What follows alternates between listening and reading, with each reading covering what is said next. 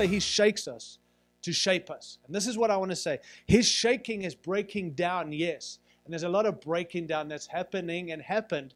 But He also shakes us to break up things. There's a breaking up.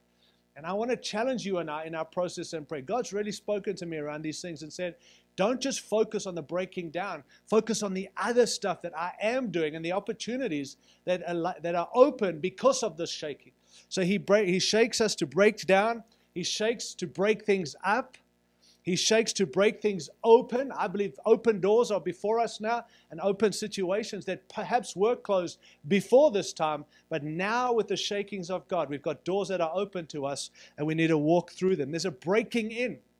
God wants to break in far more. It's no longer us doing our thing and hoping God's in it. It's God doing His thing, and we're part of it, and He wants to reveal more of His presence and His power in our gatherings and on the streets and everywhere we go. So trust for this, the breaking in through the shaking. He also wants to break out. There's a breaking out, friends, in this season. Even though the limitations and restrictions, God's saying, in the shaking, I'm doing this so you can break out.